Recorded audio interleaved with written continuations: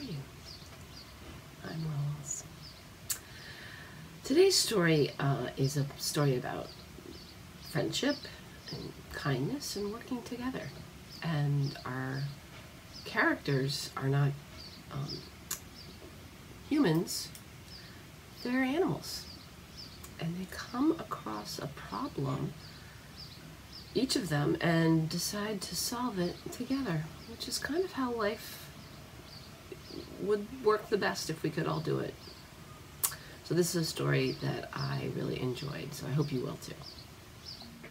A House in the Woods, written and illustrated by InThe.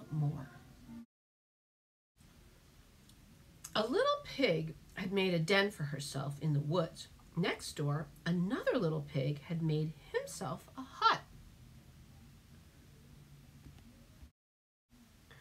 One morning, the two little pigs went out walking together. One little pig found a feather, and the other found an interesting stick.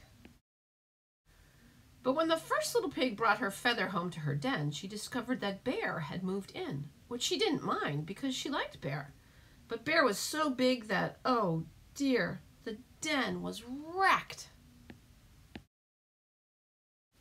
And when the second little pig went home to his hut with his stick, he discovered that Moose had moved in, which he didn't mind either because he liked Moose. But Moose was even bigger than Bear, and when he stood up politely to say good morning, crash! The hut was also wrecked. Which left the two little pigs with nowhere to live, not to mention Bear and Moose. This was a pickle, it really was. Then Moose had a brilliant idea. Why not build a big house where they could all live together? Well, that was a good idea. Except that building a big house with real windows and doors, a roof, stairs, and chimney stacks isn't easy. They couldn't do it on their own, so Moose called the beavers on the telephone.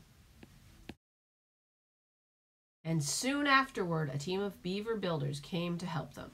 The beavers said that they wished to be paid in peanut butter sandwiches. No one had any objection. So they felled the timber. And the work began. By lunchtime, the walls of the house were up. And by dinner time, the roof was on. The lunch and dinner times were on different days, of course. Beavers are fast, but not that fast. Bear made the staircases and chimney stacks, while Moose fitted the windows and doors. Then they both went with the two little pigs to the junkyard for furniture and curtains and all the other things that go inside a house. At last the house was finished. The beavers handed over their bill and left. There was just enough time to get to the store and buy the bread and the peanut butter. Then the little pigs helped Moose and Bear make 6 plates of peanut butter sandwiches, which they delivered in person to the beavers, who had all gone back to their lodge on the lake. It had been a busy time for the little pigs and Moose and Bear. They had worked hard. Had it been worth it? What do you think? Just look! What a beautiful new house they have. Bear went to bed first because she was so tired, and after they had finished their supper and washed the dishes and told stories for a while around the fire, Moose and the two little pigs climbed the stairs to bed. Soon the only sounds to be heard were the soft cheeps of sleepy birds roosting in the rafters, the tiny rustling of wood mice in the fallen leaves outside, and just now and then the gentle snoring of Bear. Good night, Bear. Good night, Moose. Good night, little pigs. Sweet dreams, everyone.